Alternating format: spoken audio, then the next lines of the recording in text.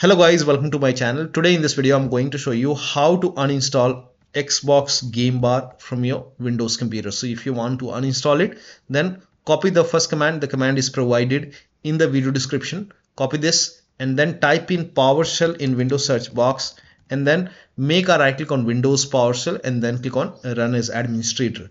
Make sure that you open Windows PowerShell as an administrator. Click on Yes to allow and then paste the command over here. Hit the Enter key. Now this will uninstall Xbox Game Bar. Now when you press Windows plus G, it won't open Game Bar anymore. And when you search for Game Bar in the search box, you won't find Game Bar in the list. So this is how you can uninstall Game Bar. Now in future, whenever you want to reinstall Xbox Game Bar, you can copy this link. The link is provided in the video description. You can open this link in a browser. It will take you to Microsoft Store website. Over here you will see the download option to install Game Bar. So click on download. It will prompt you to open Microsoft Store. So you can open Microsoft Store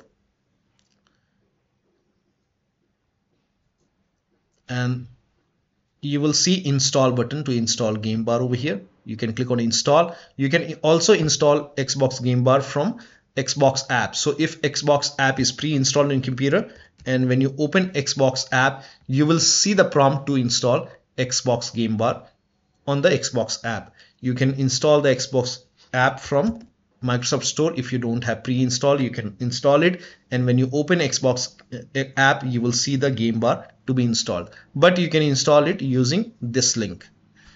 So this is how you can uninstall and reinstall Game Bar. So that'll be all. Thank you so much for your time, and please like this video and subscribe to my channel.